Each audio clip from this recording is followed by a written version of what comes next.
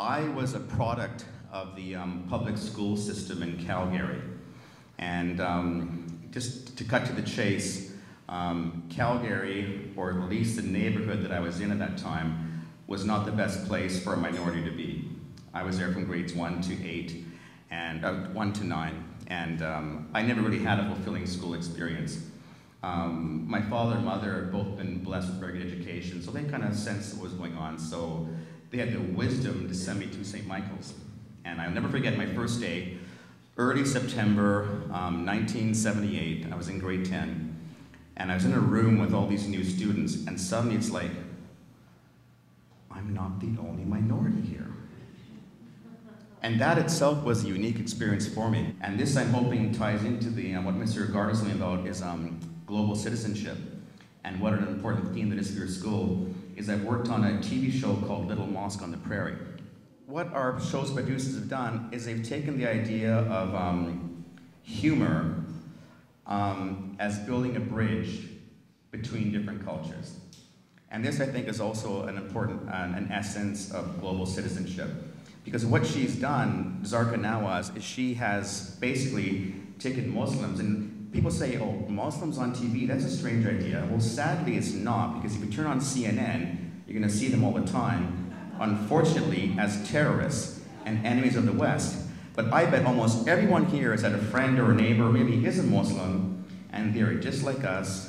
They are, good citizens of the world. They're Canadians, and they have the same worries. They worry about their work, they worry about their bills, they worry about their kids. They're just like you and I. CBC sent a crew over to, they sent 2 crews, one to a Jewish home in Tel Aviv, and another one to a Muslim home in Bethlehem. And they filmed the family watching the show, both families. And what was ironic was that both families, both in Tel Aviv and Bethlehem, were laughing at the same jokes. So fortunately for us, our show now airs in about 80 countries over the world. So it's been like a dream come true for an actor, but like myself, but not just because of what it's done for us career-wise and such, but for the little things it's done for us on a day-to-day basis. One of the warmest things that ever happened to me was a couple years ago. I was in Toronto filming, I think season 3, and I was walking back to my hotel, and a man sort of kind of eyeing me. And when it's 11:30 in Toronto and a stranger eyes you want to be careful, right? Anyway, he came up to me, and he grabbed his hands and he went on his knees and he started kissing my hand. This is kind of awkward. He goes, no, I know you. And it was all very awkward in such a all of a sudden situation. And then he goes, no, I watch your TV show. I go, oh, thank you, but no, stop kissing my hand. And then he explains to me that his family had moved here 7 years ago, and they had never really felt Canadian until suddenly they turned on the TV one day and they saw Little Mosque on the Prairie, and they saw that in their newly adopted country, this great nation, Canada, would actually produce a TV show that reflected his culture. And he told me how at that time, the show was on Wednesday nights, now it's on Monday nights at 8:30. At that time, it was on Wednesday nights. That his whole extended family would meet in one of their relatives' house. They'd cook a huge meal, and they'd all watch Little Mosque on the Prairie and have a lot of fun together. So that's a memory for me.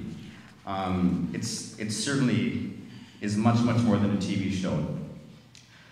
So humor built a bridge for that man. I think it can build bridges between all of us if we simply choose not to judge or criticize, but try to have a good laugh instead.